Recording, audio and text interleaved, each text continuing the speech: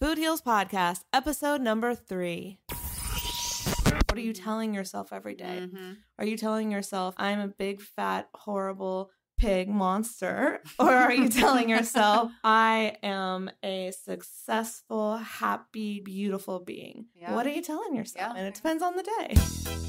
Holistic Voice presents the Food Heals Podcast with your hosts, Allison Melody and Suzy Hardy. Join the Food Heals Nation and learn the secrets to go from feeling unwell to healing yourself. Warning, side effects of this podcast may include increased health and vitality, thoughts of living longer, an increase in sexual activity, feelings of joy, cravings for kale and quinoa, and a spike in Tinder matches. In rare cases, women have experienced a strong desire to stop asking their boyfriends if they look fat and in stress. If you experience any of these symptoms, post a selfie to Instagram immediately. All right, welcome to the Food Heals Podcast, episode number 3. Today, Suzy had a great idea to turn the tables and interview each other so that you can hear our personal stories and why we are both so passionate about holistic health. We told you a little bit about our stories in episode 0, but now we're going to get deep. So I'm going to let Suzy take it away in just a second. First up, Food Heals Nation, make sure you are following us on Twitter, connecting with us on Facebook and Instagram at Food Heals Nation. And don't forget, if you like our podcast, please subscribe, rate, and review. Remember, we still have the contest going on, so our favorite reviews will win swag bags featuring health and beauty products that we just can't live without. So to enter, all you have to do is leave us a ravishing, raving review on iTunes or Stitcher, and then take a screenshot of your review and send it to us so that we know that you reviewed us and that you want to enter. You can tweet it to us at Food Heals Nation, or you can post it to our Facebook wall, or you can email it to us at info@foodhealsnation.com. Today's show is sponsored by the Missing Maura Murray podcast. The show is hosted by Tim and Lance, who investigate the disappearance of a young girl who hasn't been seen since 2004. One of the hosts, Tim Polari, is a friend of the show, so I wanted to give him a shout out because his podcast is one of my favorites, and if you were as addicted to cereal as I was, you're going to love the Missing Maura Murray podcast as well. We'll tell you more about their show later in our show. Today's podcast is also sponsored by No Tox Life, which makes affordable organic skincare products with delicious ingredients such as coconut oil, mango butter, essential oils, and natural clays and minerals, and they simply don't believe in using ingredients they can't pronounce. Later in the show, we'll tell you how to get free shipping on your purchases from No Tox Life. The Food Heals Podcast starts now. So hi, this is Suzy Hardy, and I'm here to, I want to get to the heart of why Allison is doing her podcast. Sure. Because I think it's really important. I think I know, but I want to know more. Our listeners will want to know, what brought this all about. Yeah, I think there's a few reasons that could be attributed to starting this. The first thing that sparked the idea was I'm working on this film called Food Heals. And the film is stories of people who have healed themselves holistically through alternative medicine, through nutrition, through all kinds of different methods, without drugs, without surgery, without chemotherapy. Not that those things are bad. We're just trying to show an alternative approach. Right. And the power of nutrition and the power of the mind and the power of your emotions to create dis-ease. Yeah. Right? Mm-hmm. And so the original idea was to put the interviews from the film into a podcast and do kind of a storytelling. So while we're editing this film, we can interview the people in it, but we can also interview all kinds of people who are in these holistic fields, who are doing amazing things. I'm meeting people left and right who are like, I have a story to share. So I decided I want to share those stories. And I thought a podcast was a perfect way to do it. Yeah, it totally is. There's so many people out there that not only don't have the information and are also told by doctors, no, sorry, you're stuck. Right. My friend that was diagnosed with MS was told when she said, what about nutrition? What should I be eating? What should I not be eating? Her doctor literally said, you could eat a pint of ice cream right now. It wouldn't make a difference.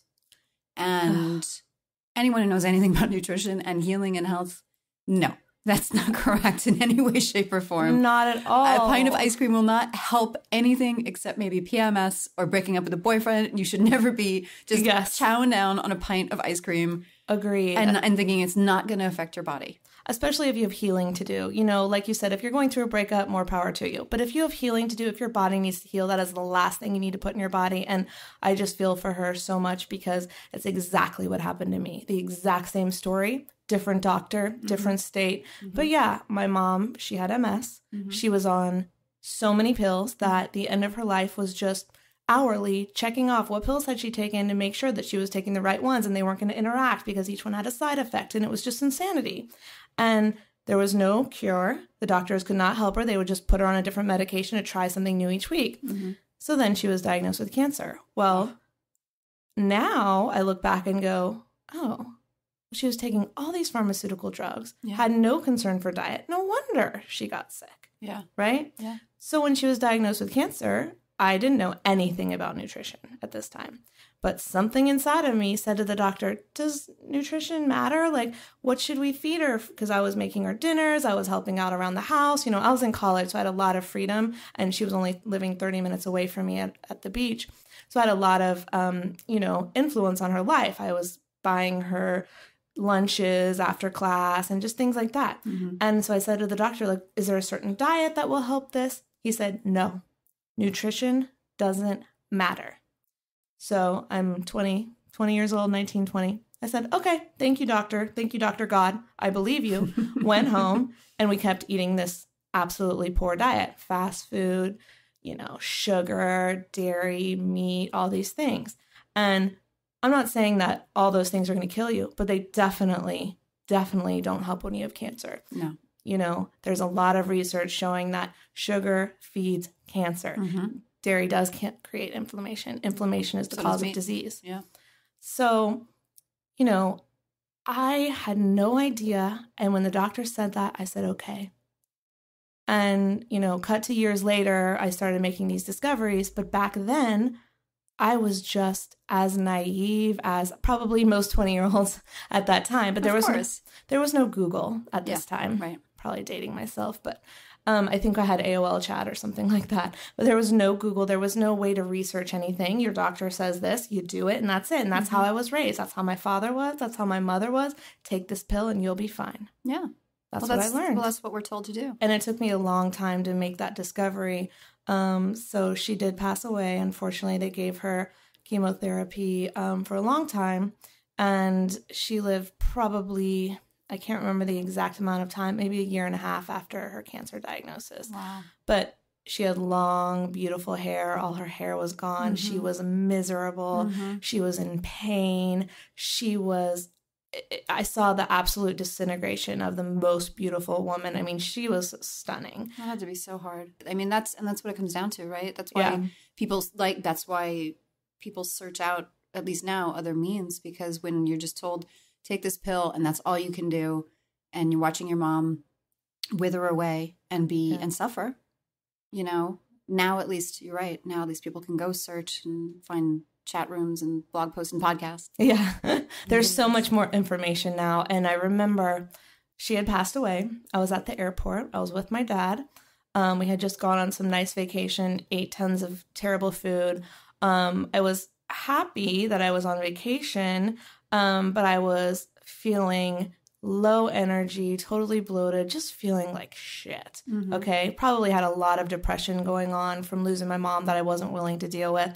So I just felt awful. And I picked up this book in an airport, and it was all about detoxing the body.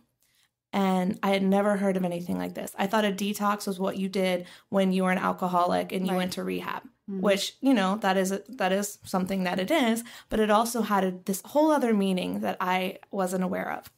And so I started reading it, and all of a sudden I was like, this makes sense. All the questions I had, why? What is the cause? Why is this happening? Why did she get sick? What can we do to prevent this? What can we do to reverse this? Every question and answer was in this book. And I was floored, and all of a sudden it was my wake up. And as soon as we got back to the States, I started reading every book I could get my hands on. I started telling my dad, you got to change your diet. And he would say, ha, ha, ha, you're cute, right? I'd say, you got to stop smoking. He'd be like, okay. He'd stop smoking around me, smoke whenever I wasn't there. I'd say, you got to stop drinking. Well, he started drinking at 5 p.m. every day. Look, he had worked really hard his whole life, total entrepreneur, went bankrupt when I was in middle school, became a self-made millionaire by the time I was in college. After college, I think I just graduated around that time. He worked so hard his whole life. If he was going to drink and eat shitty food, that's what he was going to do, and he was going to be happy about it. Yeah.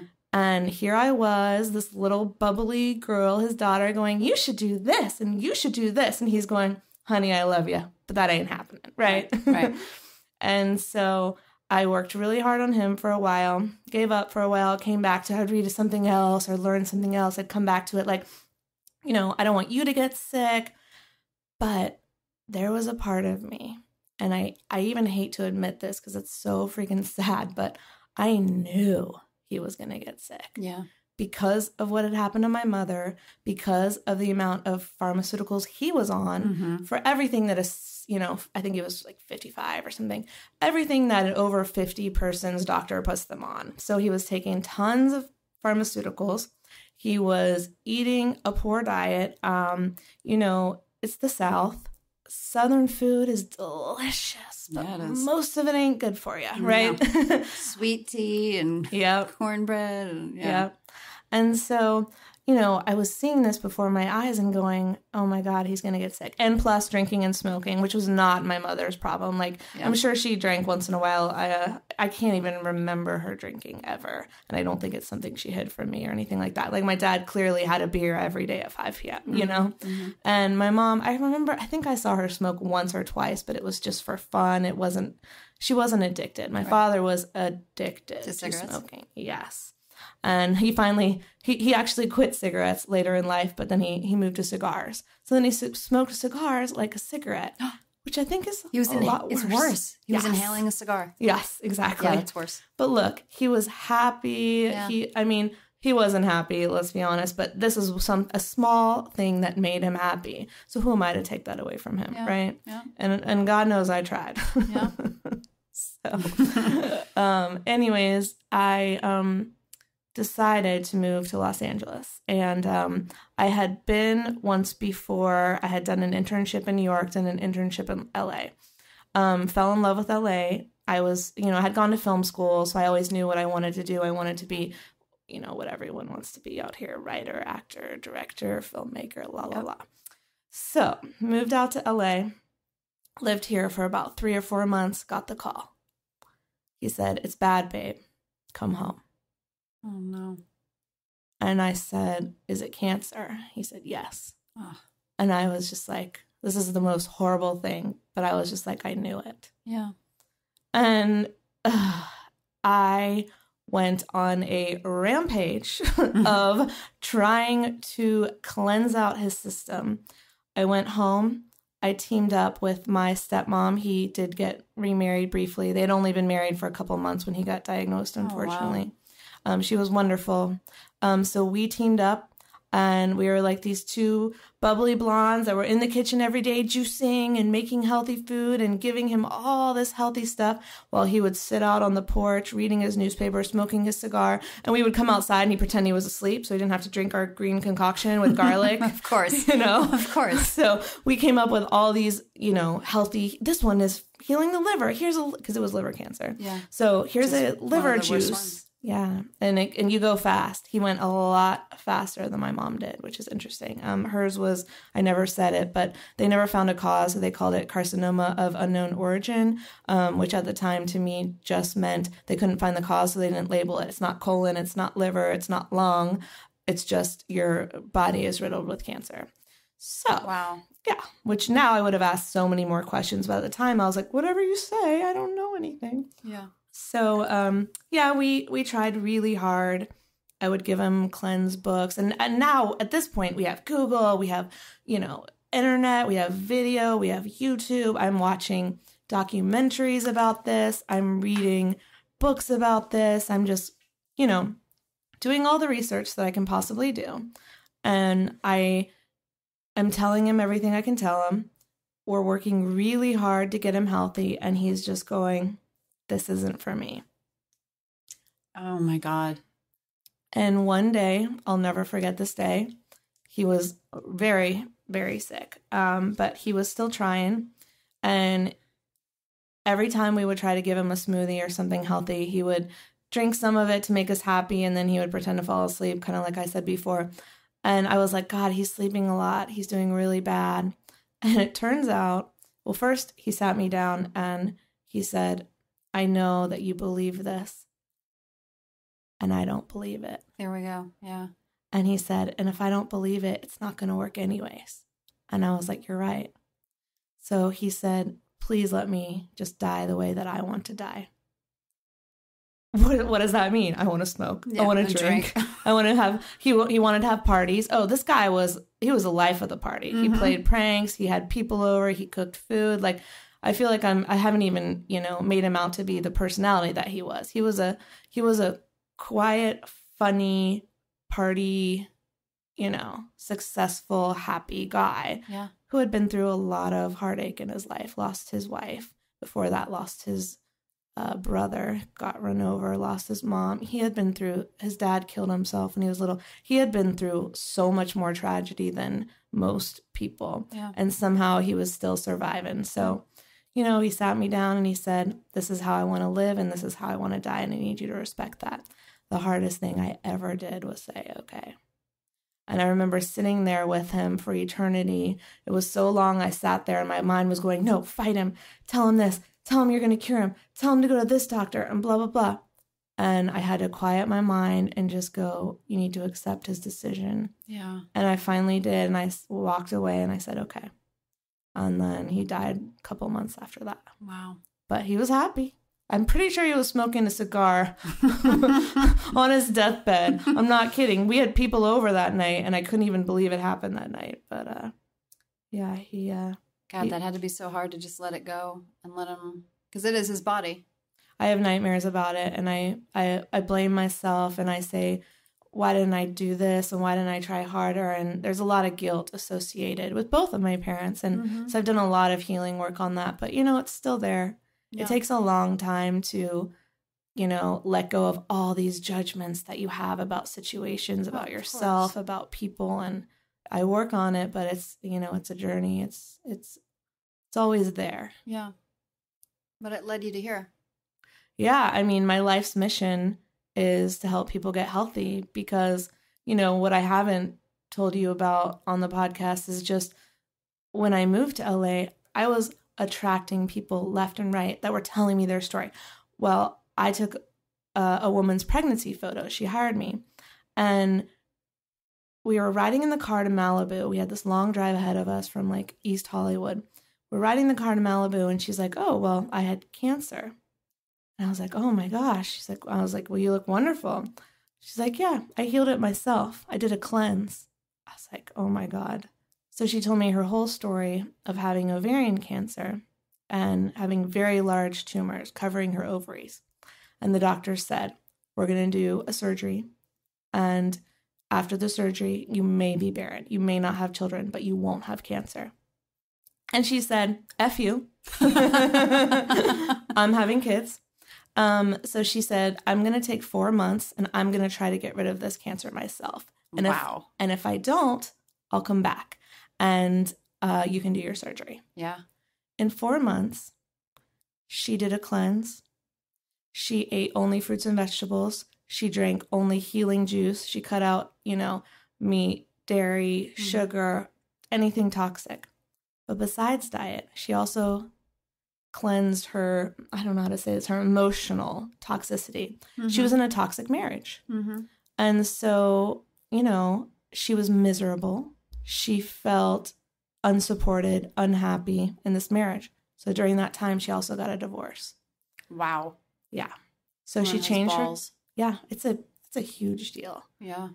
So changing her diet, changing her relationship healed her. Yeah. She goes back to the doctors after less than 4 months, and the tumors had shrunk so significantly they were barely there. And the doctor was like, maybe you didn't have cancer in the first place. Oh, yeah. I love when they say that. Yeah.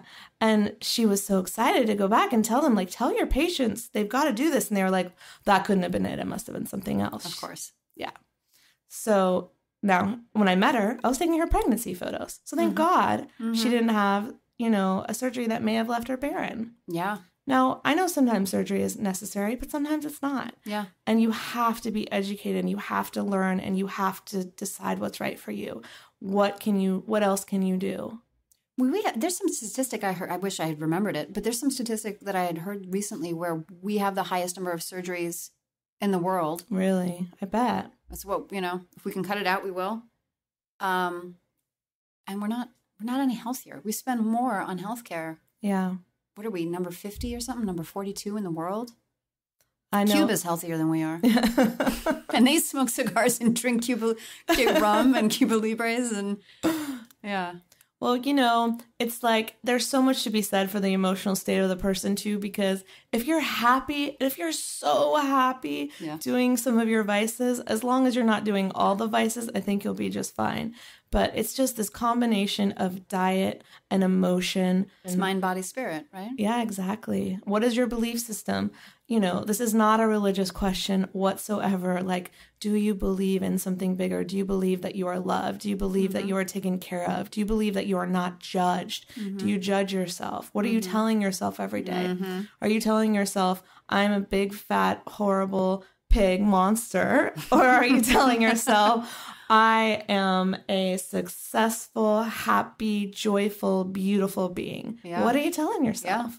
And I'm guilty of both. Sometimes I'm a fat, ugly being, and sometimes I'm a beautiful, successful woman. It depends on the day. You're human. Yeah. Yeah.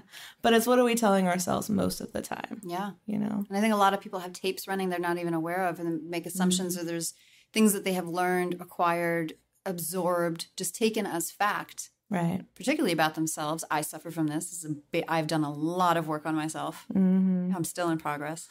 Yeah, well, we're going to turn the tables and talk about Suzy in a minute. Yeah. But yeah, a lot of people are not even aware of what's wrong, myself included. This has been one of, I think I'm at a point for myself where if I can really do that, I can really be aware of the thoughts that I'm telling myself in the back of my mind. Thank God health has never been one of them. My story is a little different from yours. I was always aware of nutrition. My mom literally forced vitamins down my throat, but that's awesome. But yeah, but what I did learn or absorb from my family was this kind of constant negativity. I even think it's part of my background, my makeup. My parents are from Eastern Europe, and there's a heaviness in that culture. Don't get me wrong. There's a lot about it that I appreciate, but there is a heaviness in Slavic and Eastern Europe culture, a lot of negativity, where it's almost always waiting for the other shoe to drop. And even though I was raised in a happy environment, I still took that on. Yeah. I still carried that with me like a backpack. There's so much that we take on from our parents that it's great that you're actually aware of it because so many people are not aware of what they got from their parents. Even if their parents were wonderful people, it doesn't matter. You can take on some of that negativity, some of their history, some of their past. So I think the most important thing is the fact that you're aware of it and therefore you have the power to transcend it. Yeah. Perception is reality. Yeah. So everything that we believe is our reality, whether it's true or not. Yeah. So well, it's self-fulfilling prophecy, right? Absolutely. Hey, this is John Lee Dumas of Entrepreneur on Fire, and you're listening to the Food Heals podcast, where you'll find the tools to become a hotter, healthier, happier you. We'll be right back with Allison, Melody, and Suzy Hardy. Food Heals Nation, we are always on the lookout for products that are non-toxic, organic, and vegan, and also affordable. And that's why I am so excited to tell you about one of my new favorite discoveries, No Tox Life. No Tox Life is a family-run business, and each product is handmade by Sandy, the founder, and her daughter, Callie. These two make skincare products with luscious ingredients such as coconut oil, mango butter, essential oils, and natural clays and minerals. And they simply don't believe in using ingredients they can't pronounce. My favorite product is their Orange Mocha Espresso Body Bar, which only costs $11. And I can't get enough of their Vegan Mint Butter Lip Balm, which is only $4. Their products smell amazing, are the lowest prices I have seen, and are absolutely beautiful, so they make great gifts, too. No Tox Life has a special offer exclusive to Food Heals listeners. Order now using the coupon code FOODHEALS. all one word, for free shipping on your purchase of $35 or more. Check them out at notoxlife.com. Food Heals Nation, do you love listening to podcasts as much as I do? If you're listening to this show, you probably do. Last year, I was completely addicted to cereal. I love tuning in each week to find out what Sarah Koenig was going to tell us next. It was such a great show to discuss with friends, and I miss it now that it's over. But luckily, I found the next great mystery podcast. Friend of Food Heals and fellow filmmaker Tim Polari is hosting the Missing Maura Murray podcast, and it is completely addictive. It's the story of Maura Murray, a 21-year-old college student who disappeared in 2004, and the case remains unsolved to this day. So many questions arise. Did it have something to do with a car accident? What about her unstable sister? Was Maura secretly living a life of crime? Tim and Lance want to find out. I'll let them fill you in on the details surrounding her disappearance, but trust me, you will be hooked. I hope that by bringing attention to this story, Tim and Lance will be able to uncover details previously unknown and help Maura's family get some closure. So check out the Missing Maura Murray podcast on iTunes. If you like a good mystery, you won't be disappointed. And who knows, maybe you know something that could help solve the unsolved case of Maura Murray. You're listening to the Food Heals Podcast. Make sure to subscribe, rate, and review us on iTunes. Okay, I'm going to turn the tables now. All right, flip them. Okay, listeners, we're so excited, Food Heals Nation, for you to hear more about our podcast producer, Suzy. So, Suzy, what got you into the field of holistic health? And I know you're a massage therapist, and I know you just mentioned a little bit about your family, but what started it and what has had you continue it throughout your life? So my story began when I was 16 years old. I was a cheerleader. As was I. Fun cheerleader. And I was one of the bigger girls on the squad, taller. I wasn't fat, but I was taller than, and I'm only 5'7", so I mean, I guess it's, most of the girls were little. So I would have to be on the bottoms of whenever we would put a girl up at like games and things like that. Yeah. We were at a practice, and this one girl who was very, very, like, she was actually tiny for her age. She was very, very petite and short. But I don't know how she did this. But you have to actually lean in when you're a base, which is what is on the bottom. You actually have to kind of lean in like two sides of a triangle, and then she's like the top of the triangle, and then you lift her above your head. And it's supposed to take the pressure off your back. Well, I don't know how she did this, but we put her up, and then she went into a split. So it forced my arms that were, I was leaning forward, forced them. Listeners, you can't see this, but I'm actually doing the motion. She's lifting her arms from 30 degrees, or like, what is that? Like Superwoman, and then they were forced back over beyond my head, where it arched my back. Wasn't terribly painful, but it definitely tweaked my back, and I knew something was wrong. But it wasn't like, it wasn't a 9 out of 10 pain. It was probably like 3.5. I knew something was wrong, but I was young. I was like, okay. How old were you? I was 16. Okay. Is that right? Yeah, I was 16. And, I went home, took some Advil, took a hot bath or shower or whatever.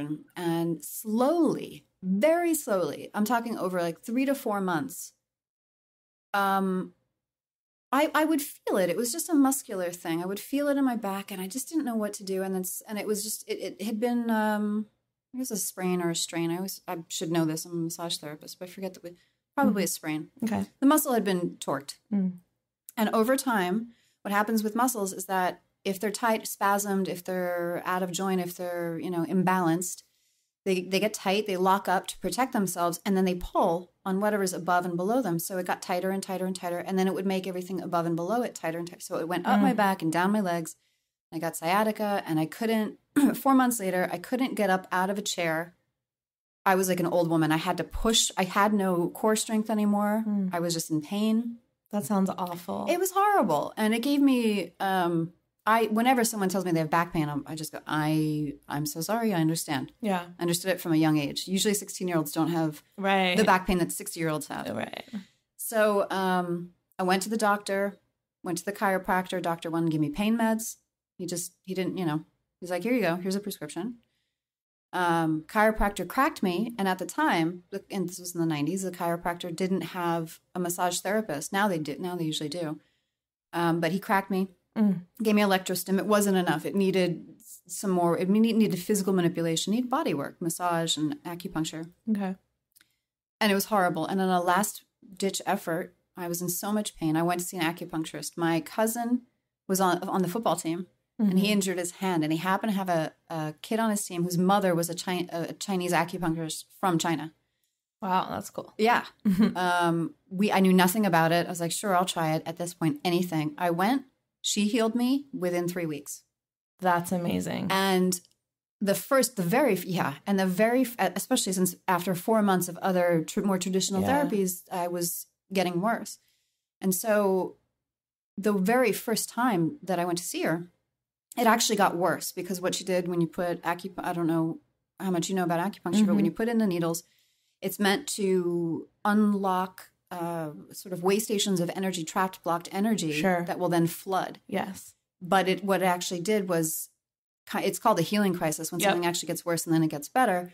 And this was in New York in the winter. And when I walked out to the car, I actually fell because my muscles that had been locked up for so long were now like, we're alive and awake, but oh my God, this hurts. There's still a lot of work to be done. And I I remember falling on the ice, but even thinking like, at least I feel something different. I don't feel the same. It's something moved, something changed. I kept going, had to go 3 times a week. And within 3 weeks, I was completely back to normal.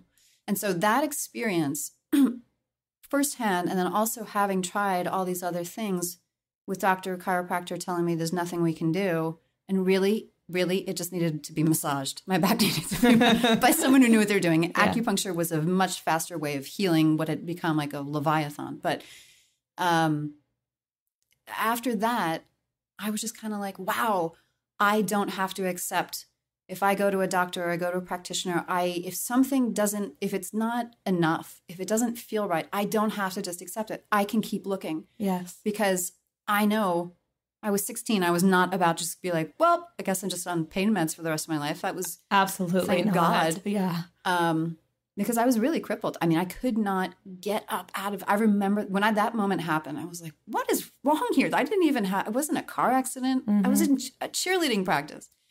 Kind of funny to me now. But so that experience kind of opened me up to all different types of healing. And then when I went to college, it was a weak point in my body. And so I would have to continue if I got stressed, if I didn't stretch enough, if I didn't take care of my back, it would go out on me. So I'd have to go back to acupuncture. And I went to an acupuncturist in college. And I remember going, and I had a midterm coming up, and I was coming down with a cold. I was kind of stressed out. I was going there for my back, and he was asking me how I was feeling. And I told him, I said, I think I'm coming down with a cold.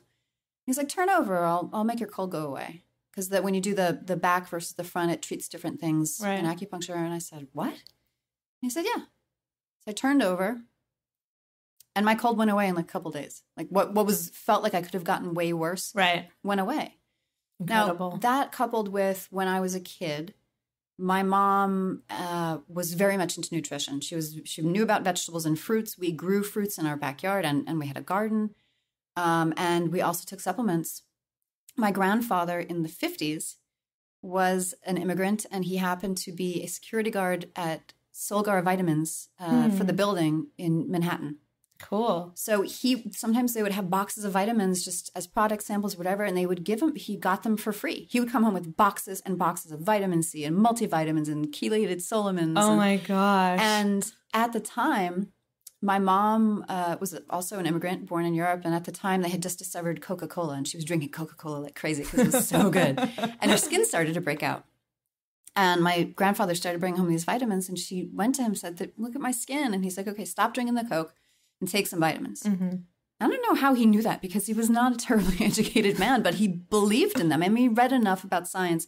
He always fancied himself kind of a scientist. He always called himself a scientist, even though he never went to college. He was a shoemaker in Slovakia. That's awesome. But he liked reading about science and nutrition, and so he gave them vitamins, and I don't remember how long, but it was within stopping the Coke and taking supplements, her skin cleared up. Wow. So then when I was a kid, when she was pregnant with me, she went to the doctor and said, what supplements should I be taking for my baby? And the doctor said, I don't know. You know more than I do. Oh my gosh, it's so true. Because she would read about it. She knew about folic acid to prevent spina bifida. She knew that you had to take extra everything, right? Yeah. Because you have another human. So then when I was little, we had liquid vitamin C, which was actually very tasty. We had liquid vitamin B, which was repulsive. Oh, no. So disgusting. It's hard to get a kid to do anything that's not delicious. We'd had no choice. We had Eastern European parents, and that was something we knew. Like, that's just what we do. We take our vitamins. Good for your parents. And then she would grind up these minerals and put them in yogurt. So we had this crunchy mineral yogurt, which was pretty, because before I could swallow a pill. And then we had liquid vitamin E, which is also pretty gross. But that laid the groundwork. Wow. And that was also just a hobby of my mom's. Like, she, we would go with them to the what did they call it? The health food store, but a supplement store, Yeah. And, I remember getting like whole wheat pretzels and like snacks from there, like, carob. Instead of chocolate, you get like carob raisins or whatever, things like that. So that was always just part of our family family culture, But when I went away to college, they would send me vitamins. So I was kind of lucky that way. And then those two things together. What an amazing way to grow up. It's like these things that are going on now are the same thing. Like, someone might be drinking a Coke every day, and all they need to do to heal half of their problems is get rid of the Coke and take some vitamins, and the fact that your parents were, so advanced at that time, because even now, a lot of people are doing it, but a lot of people still aren't. So, or they'll give their kids like, gummy vitamins, which are more of a candy. So those two things coupled together, and then just other experiences thereafter where I'd have doctors and a dentist. Oh, that's a big one. I don't know if we want to talk about that today. Your dentist with the screenplay? My dentist with the screenplay in Los Angeles. If you live in LA, everyone you meet has a screenplay. If they don't, they're going to leave soon. Yeah. Or they're going to start writing one. They're going to start writing one. My dentist had a screenplay. Or they have an agent, or, yeah, exactly. Mm-hmm. I'd always had, knock on wood, I'd always had pretty good teeth. My parents being immigrants and having gone through the whole Coke fiasco and having immigrant parents didn't really take care of their teeth and had to have a lot of dental work. And they would always say, take care of your teeth. They would scare the crap out of us. And I really took it to heart. Yeah. I don't know if it affected my brother as much, but I did not want to have dental work if I didn't want to. And I knew that, and usually had no cavities. When I went to college, started eating worse, as most freshmen do. Yeah. I started to get a couple cavities here and there, but my home dentist would always show me the X-rays and show me where the cavity was, and he would educate me. So cut to here years later, living out in Los Angeles, moved here also for film and TV, as we all do. Yeah, and I had no problems. Was just going for a cleaning, and he took X-rays, and he said, "Oh, came in worried," and he said, "We have to drill 2 teeth," and I was like shocked because I had no pain. And I know you can have cavities without pain, but I didn't feel like I had a problem. It felt unnecessary. It felt unnecessary. And I could tell, I felt like he was playing me. He was just like selling it really hard. And I was like, okay, let me see the X-rays. He brought them in. There was nothing. And X-rays for teeth are not brain surgery. Like, you don't need a doctorate to see them or a special loop. It's a black dot. That's it. So that's simple. There were no black dots. Oh my God. And he was trying to tell me it takes a trained eye. And I said, okay, well, I'm going to wait. I'm going to hold off. Get a second opinion. Yeah. Third opinion. I'm going to wait on that. Yeah. And at the time I was in massage school. So waiting for my break, I decided to go to massage therapy school and have that as my side business. I had always been kind of fascinated by that because it healed me. Yeah. And it just seemed really interesting to me. And then thereafter, also learning about energy work, that opened up a whole other array of possibilities. That was also kind of fascinating to me because acupuncture is also energy work. And I knew that I had personal experience that worked. And I thought, I want to know more about that. I didn't want to go, acupuncture is 3 full years. I didn't want to go do that, but I got off topic. So anyway, dentist. So I went home. I was in massage therapy school. I was in a I was in an anatomy class at the time. And I knew that teeth were like bones, where bones, if you break a bone, they just set it straight and let your body heal itself, right? So your body does the work. I knew teeth were mostly like bones. They're a little different setup-wise, but I thought, well, why can't teeth heal themselves? Why do I have to pay a lot of money and have pain and set up the potential for later problems. Because once you have a cavity, once they drill, it just gets worse. Yeah. In general. And so I did a lot of research, and I came across this website about a holistic dentist in upstate New York in the 1980s called Dr. Nara. Mm-hmm. And he had practiced holistic dentistry. And he had retired. He had been literally driven out of the business. But he taught people how to, if they had a cavity or a problem, how to naturally fix their teeth. Amazing. Mostly with baking soda tooth powder. Yep. And alkalinity versus acidity in your mouth. And that if you provided your mouth through your teeth, if you had a problem, a cavity, if you provided the environment for your mouth, for your teeth to heal it themselves, they would. So that was all I needed. I just needed the other perspective. And I was like, I'm on board with this. And he had 2 ebooks, and I bought his ebooks. Good for you. They sell baking soda tooth powder at Whole Foods. You can make your own for pennies. I tried that. It's not as nice as the one from Whole Foods. But they have other ones too. There's all different types of tooth powder. Tooth powders have been around forever. So that coupled with this antimicrobial rinse that I used just to make sure, and flossing, I just was like, I'm not buying into this. And one of his ebooks was called Money by the Mouthful, why dentists basically drive Mercedes. It's because they need to drill your teeth and charge you a lot of money. I have chills because I've had similar experiences, and I went through something similar, and I hate to think badly because I've had really great, honest, loving dentists. So I'm not knocking dentistry here because some of them I don't think know what your dentist, the guy that you found, knew and figured out. And I do the same thing. Mm-hmm. I use baking powder. I do oil pulling. Do you do oil pulling? I haven't done it, but I know what it is. So Food Heals Nation, if you take anything from this podcast today, switch up your toothpaste immediately and get any of those mercury fillings removed, okay? That's super another important thing. To go full circle from the beginning of this, there is an abundance of research and evidence that shows that these mercury fillings cause autoimmune disease. Well, guess whose mouth was full of mercury fillings? My mother's and my father's. Oh, no. They had so much dental work. I think they came up at a time when dentistry got so popular. I'm not really sure. Yeah.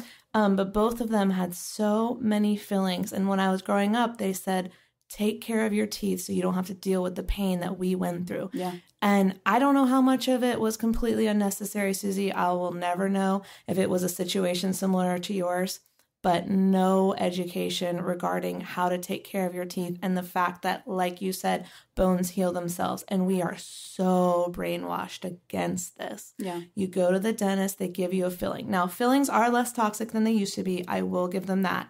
However, how many times is it unnecessary? And when is it actually necessary? Well, that's the thing, too, is that, so for your tooth to heal itself, you have to have enough calcium in your mouth. It's a specific setup of calcium, chain of calcium. I forget what it's, calcium carbonate or whatever, but you have to have that in your mouth. And you have to have, I think your mouth has to be alkaline enough for it to pull in from your saliva and patch it up like spackle. So it was really hard it was okay for me, and I don't have children yet, so I don't know what I'm going to do when I have them because there's a lot of fear around it, right?